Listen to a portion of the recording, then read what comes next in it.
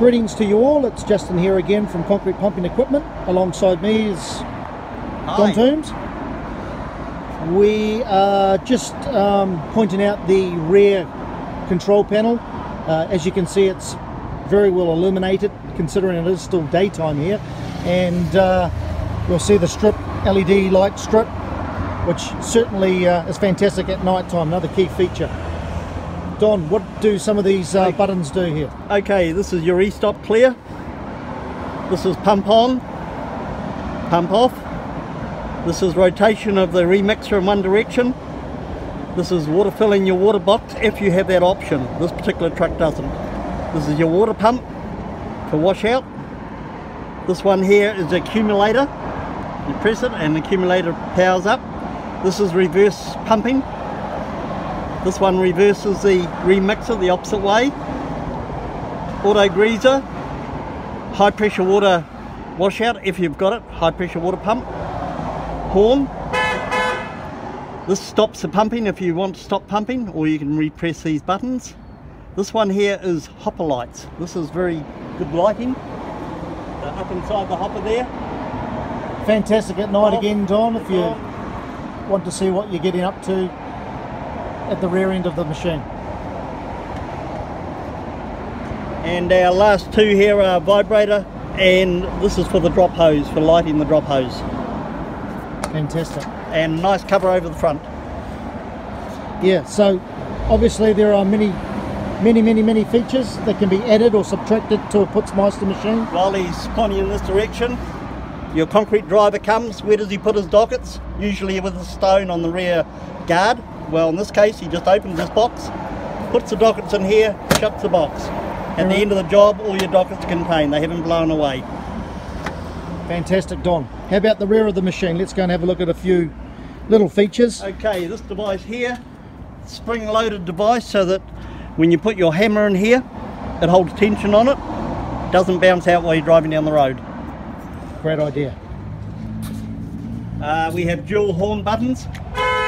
One there and one on the side here.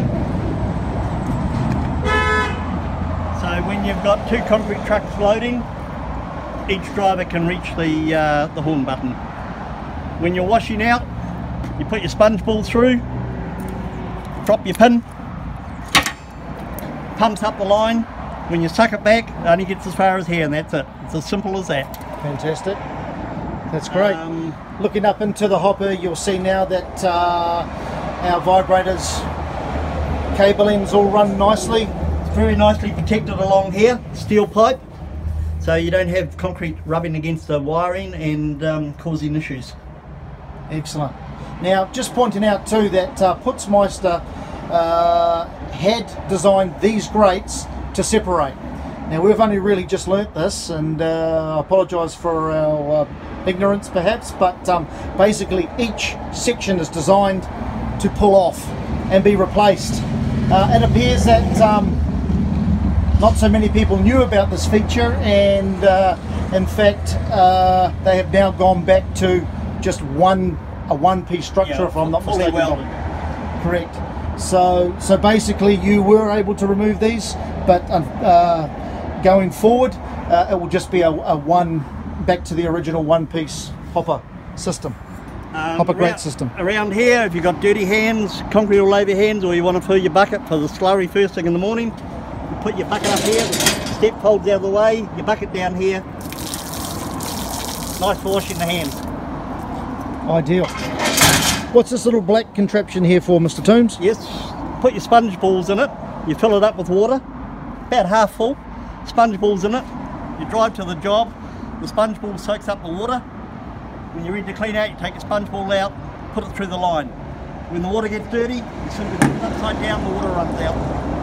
Real simple. Very, very good idea. Also, you'll see that our outrigger pads are mounted on each leg. That makes it very, very easy for quick and easy access. They actually come out with the legs, so when you bring your legs right out to the position, you don't have to walk back to your truck to get your pads. Better on the body too, I would imagine. Righty-ho, that's sort of it for now. Just a couple of key features we've pointed out, little extras, and You know, that's the difference when purchasing a Putzmeister. Thanks for listening. Talk to you soon.